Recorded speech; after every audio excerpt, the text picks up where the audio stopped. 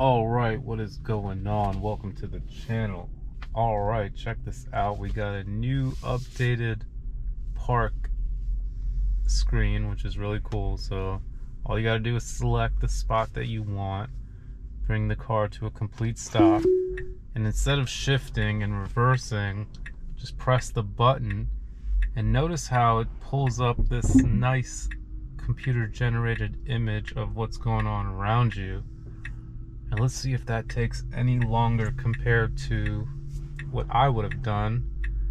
At this point, I would have done pretty much the exact same thing. And if it can just finish it here, that would be pretty much perfect. What'd you think? Yeah, it was pretty good. That was pretty good? Yeah, and I like the way that it pulled up like the other cars and it showed them in real like detail. Compared to like the way it shows like these like pictures drawn, like it actually had the car, like I guess that's what they call Tesla vision.